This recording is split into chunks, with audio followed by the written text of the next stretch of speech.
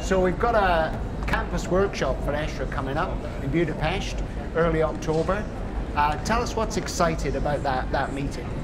Something like it I can't ever recall seeing, in part because of the diversity of topics that we think will appeal to a wide audience of different stakeholders. So who should come to that meeting? Because it's a very different type of meeting in that way.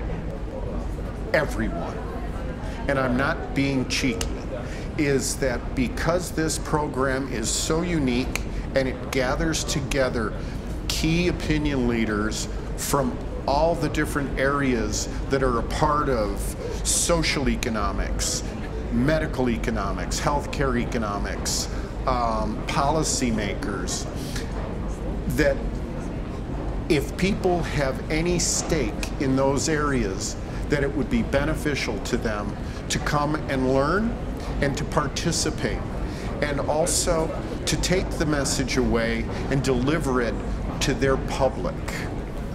What are the really key deliverables that they're going to take forward? The deliverables is an action plan that they can go home. For example, if I'm a scientist and I'm at this program, I'm going to learn from it in the context of there are all of these gaps in our scientific knowledge about male reproductive health, about its connection with somatic health.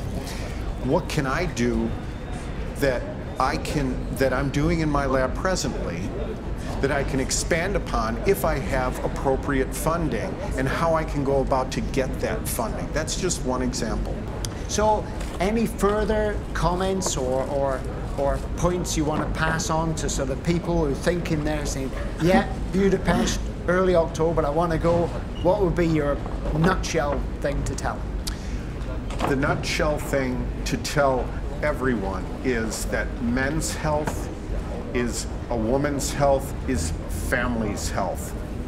We have to change that men die younger and live longer with disease. And there are reasons for that, and we need to understand better why that is and to make a change. So please, join us either virtually or in person in Budapest at the beginning of October. Thank you. Thank you very much. Thank you very much.